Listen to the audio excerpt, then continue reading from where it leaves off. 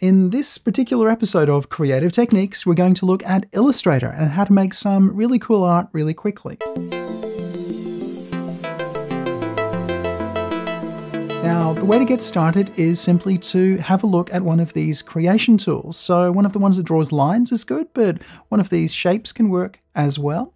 I'm going to go with the line tool first. And the standard line tool techniques, you probably know, you can hold shift to lock to a straight or 45-degree angle, so 0, 45, 90 degrees. And wherever I let the mouse button go, that's where the line appears. Now I'm going to undo that. This time, I'm going to hold down the Grave key. The Grave key is next to the 1, just to the left of it. It's also got a tilde on it, but we'll call it the Grave key. So when I hold that down, everywhere I pass through becomes a real shape. So you've got to be careful when you use this because your speed of movement is important. You're leaving a whole lot of art on the table. Now, if I do that again, I'm going to start from here and I'm going to hold down the Grave key and I'm going to go back down like that. Then I've made this cool intersecting pattern. Now, what can I do with that? Well, I'm going to go to Select All, Command A. I'm going to press the K key to get to the live paint bucket. I'm going to use the arrow keys on the keyboard to go to a color. Now when I click just that first time, it's made a live paint group, and I can scribble around with that live paint bucket to fill in all of these enclosed areas. All of these things have become effectively shapes that I can fill in. And I can use the arrow keys to change the color again, and then scribble around some more. Now, if you want this to take a while, then make really, really small boxes. It's possible to make something that takes a really long time to do.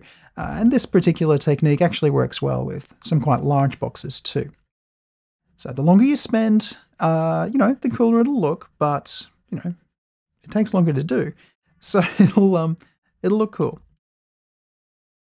All right, I'm going to stop roughly there.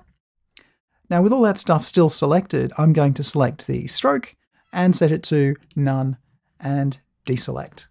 And now you've got some cool artwork that took basically no time at all to make. You can keep painting on this as well. You don't have to have it selected. Standard Illustrator rules, if you select nothing, then everything's fair game. If you select things, then only selected things can be edited. So you can still have some fun. And of course you can set up your own custom colors. You don't have to use the default swatches here. It would help if you, use the color guide tool and went into the edit colors and set up some colors of your own. And then this whole thing will be, a really nice set of colors that you chose. Now, if you haven't done that, you could still make them cool by going to color guide, go to this edit or apply colors. Now I have some selected art and I will recolor the artwork as long as this little box in the corner is lit. I can go to edit and I can push this around and everything's just going to change. And I can use one of these other harmony rules to get colors that work well together. Really, there's lots and lots and lots of possibilities here. And if you don't like the mix that's coming up, you can unlink it and make your own. Relink it, and then they move in sync.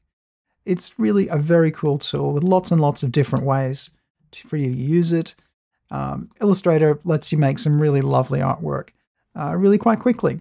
So if you want to know more about Illustrator, I do training for Mac Pro Video, and I have a whole series of Illustrator training courses online there. Check them out. Cool. Enjoy. See you soon.